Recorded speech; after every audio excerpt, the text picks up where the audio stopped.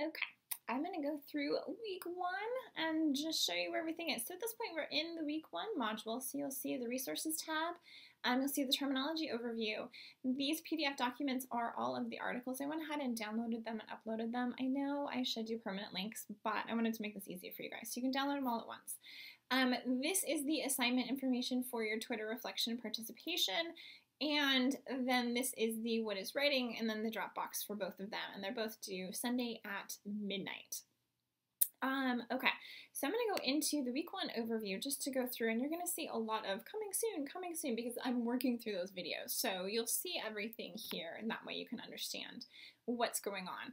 So the overview is what we're focusing on this week. So we're really starting with what is it that we need to know to talk about composition pedagogy so that we can start to build on that particular foundation and understand the directions that the understanding of and the teaching of writing went from really 1970 forward. The field is not very old. We're going to build a vocabulary of writing, hence the terminology and the resources page. We're going to build a vocabulary of composition. What does it mean when we talk about teaching students writing? We're going to explore the foundational theories and explore the concepts that inform how compositionists teach writing in higher education. The goal here, because I know some of you are high school teachers, is to start to also get at, if that aligns with your interests, the ways that some of these conversations should start to filter down to K-12 and the teaching of writing. How is it that students are taught to write? I know that my son goes in, he's in second grade, he goes into class every day and they fix grammar and they correct it. He's not great at it, which kind of makes a lot of sense because that's not something that I emphasize.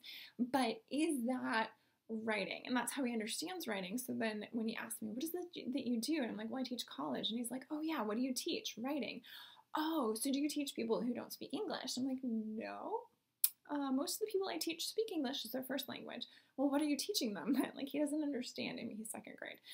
But how writing is used in his classroom and his exposure to writing is informing how he's trying to understand what it is that I do on a daily basis. So if you watch these videos, he would probably think it's really crazy because he's like, you're talking with big words, like what's going on? So that's where we're really working through, what do these big words mean and how are they contextualized and how does that develop a field? And then how does that develop ideas that we can actually work with? So what I have is a module checklist. Here are the things that you need to do. So first, create a Twitter handle and join me on Twitter if you already have an existing one, which I know because a lot of you worked with me before. You do. Join me. The hashtag is hashtag CompPed, CompPedMu, so Composition Pedagogy, all shortened, CompPedMu, and you'll find me there. I've already posted tweets, so it's really easy to find. A couple of other people have already posted tweets, so really easy to find there. Browse through the terminology overview. It's mainly to help you as you're doing the readings to make sure that you're understanding what the terms mean and where they're coming from.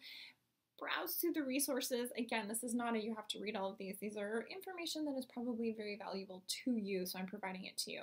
So then the assigned readings, Fulkerson, Hockey, Bartholomew, Bitzer, Flower and Hayes, New London Group.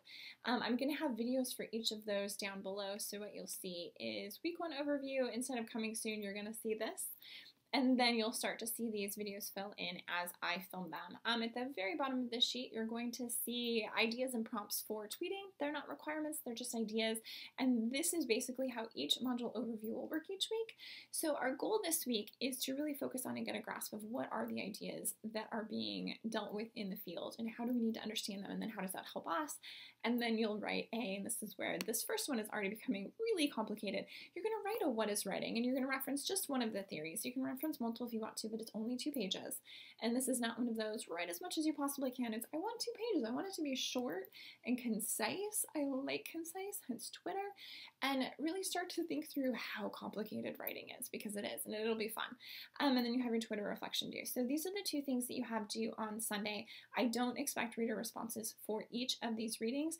What I would recommend you start doing now is just keeping brief annotations. What is it that you're talking about? And I'll show you what my annotations look like for each of the readings as I go through the video so you can see them right there. And that way you can start to build your annotated bibliography now so that when we really get into that project, you've already got a big chunk of it done. So I don't want these as we're going through them during the week. I want to see them at the annotated bibliography check-ins, and that's it. Okay, so this is the overview. You're going to read some articles. You are going to post in Twitter. We're going to have lots of fun discussion. You're going to write the What is Writing paper. You're going to have a Twitter reflection and participation. So I will see you guys for the most part with our interactions on Twitter.